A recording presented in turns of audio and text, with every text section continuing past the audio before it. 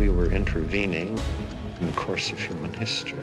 Robert Oppenheimer was the father of the atomic bomb. Oppenheimer feared he was still in a race with the Germans. Whoever gets the bomb first is going to run the entire world.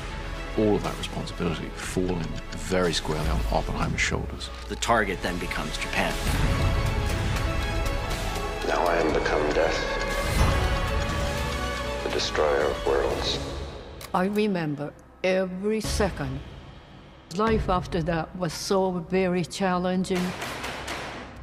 He knew he was already on thin ice with security because of his communist ties. The government deciding they had to pull Oppenheimer's security clearance. We have this respect and fear of science. Oppenheimer represented both sides of that. If there is another world war, this civilization may go under.